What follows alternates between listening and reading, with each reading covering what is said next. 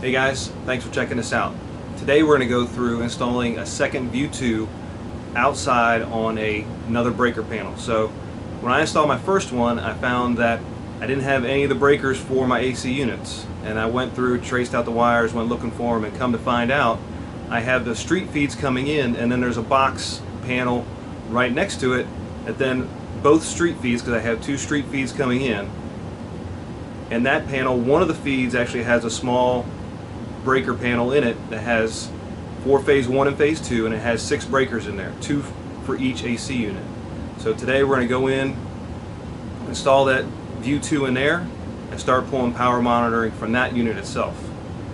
Don't do this if you're not a licensed electrician. It is very dangerous. We don't want anyone to get hurt. Alright guys, we're out here at my main breaker panel, and as you can see we got our 3 AC units sitting over there. And so what I figured out, hindsight, is that these 3 units, which I really want to get power from, are actually connected not via a sub panel, but almost like a pass-through panel. So if I open up the customer side of this, we can see we have our 2 main power disconnects with the 2 phases coming in on each side. And this 150 disconnect has the mains coming in, and then it's got the wires coming out, and then it goes down inside the house here. Okay, and then our second panel has 2 phases coming in, and then it's got 150 right here, and that 150 with the 2 phases coming in connects into the bus bar with our 3 breakers for dual breakers for our AC units. So we have 240s, 240s, and 225s. And that guy then comes down here on the bottom and connects to 2 phases and connects here and goes into the house here, and that's what goes into another panel in the house. So in order to monitor this, we've actually got to pull power out here on a second Emporia Vue 2.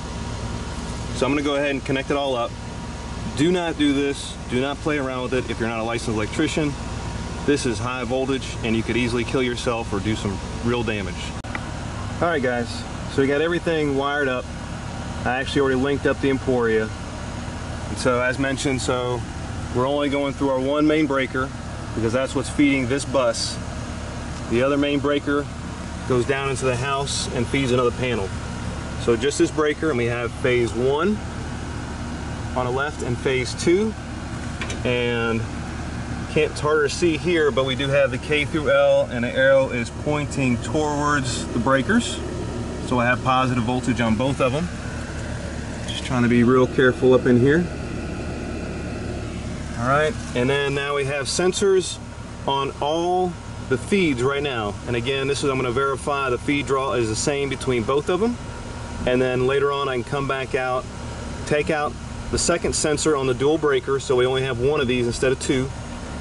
And then I'll go into the app and double the usage. And then down here we have the phases plugged into our Emporia Vue 2, the sensors on the top, and the power coming in. We have the black and the red on 2 different phases, and our grounds there in the back. And then I've punched a hole for our Wi-Fi to come down through here on the bottom, and it's picking up signal just fine from out here. So like I said, I got it registered in the app. We'll close this up, and then we'll go in and start labeling the circuits and see what these AC units are pulling. If you're not a licensed electrician, don't do this. Wait for someone else or hire somebody to go do it that's licensed and can take care of this for you. We don't want anyone getting hurt. Here we go, we got the app back open, and we are looking at panel 3, which is the one I just put in. It's not registering anything as of yet. So we'll go in here and we'll go to settings and household info, utility rate. We're going to change our panel 3 to 9 cents.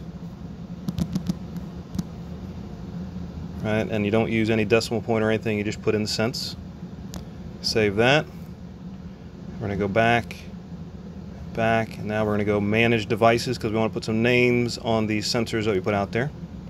And we'll go to panel 3. And I don't know which AC is which yet, so we'll look at the power usage and I'll update the names later. For right now, we'll just go. What I did is I put the first breaker, or a monitor on the first breaker for each AC unit as 1, 2, 3, and then because I'm going to go back and remove the other sensors, assuming that there is equal usage between the two sensors, I used 4, 5, 6. So on circuit 1, this is AC 1, and then 1 for the first phase. And let's see, name here, air conditioner, missed it, and save.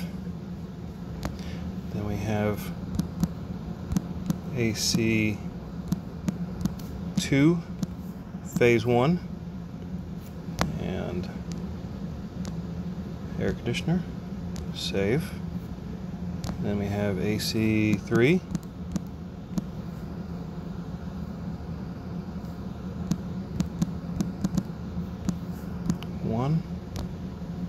and air conditioner, save. And then we have phase 2 for all these guys. So we have AC 1, phase 2, air conditioner, save. And AC 2, phase 2, save. Then we have AC 3, 2, and the air conditioner. So then we'll save that. So then what I'll have to do, I guess we can go back and look at power and see maybe if it's registering anything, hopefully. Still don't have anything, but it did take 15 minutes or so last time, and it hadn't been that long. And then what I'll have to do is actually turn the ACs on one at a time, maybe let them run for 15 minutes or so, and see which one is actually drawing power, and then I can name them, whether it's the upstairs, main floor, or basement. So we'll see how it goes. And actually I'm on week, so let's look at second. Maybe it has, here we go, change it to second. We already can see that one AC is registering. So okay, so we figured out which is which by turning one on at a time. And unfortunately, it looks like I'm going to have to go back outside and look at the panel, because if you notice, AC 1, 2, that's down at the bottom, is not registering any power, but AC 1, 1 is. So one phase, one sensor is picking up data, but 1, 2 is not. And they should both be picking up data. Maybe it's not plugged in all the way, maybe it's not sitting on the right, so I'm going to have to go back out there. And this is why I always say, test it out and make sure it's working before you put everything away, because now I'm going to have to go open up the whole power panel again and see what's going on. Back up and we're looking at it, and sure enough you can see that one sensor, and I had to double check that is the right sensor, is not plugged in all the way. So we'll plug it in all the way and then see if we can register some data.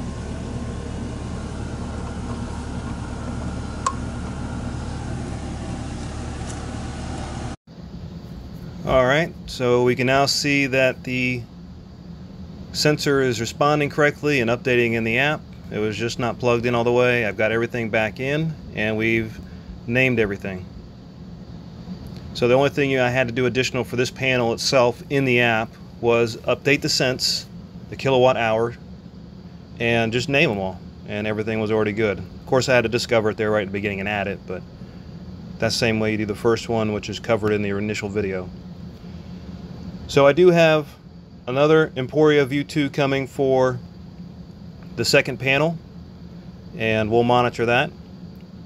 And if you're interested and you like some of these videos, subscribe, and you'll see some of the updates I put in there as far as using two sensors on a dual breaker for like the AC unit, taking one off, what the monitors tell us, and things like that. Alright, and there you have it. So now we have our power monitoring for our AC units, most of our main breakers in one panel, and now we're just going to let it sit for a few weeks and see what things come up with and how they end up calculating power. On the dual breakers, if that power is equal, then we'll go back in, take out the second breaker, and double up the usage from the one monitor. If you want to check that out, subscribe. I'll be doing that later on, including some more looking at some more data from the app itself, and I hope you find this useful. Thanks.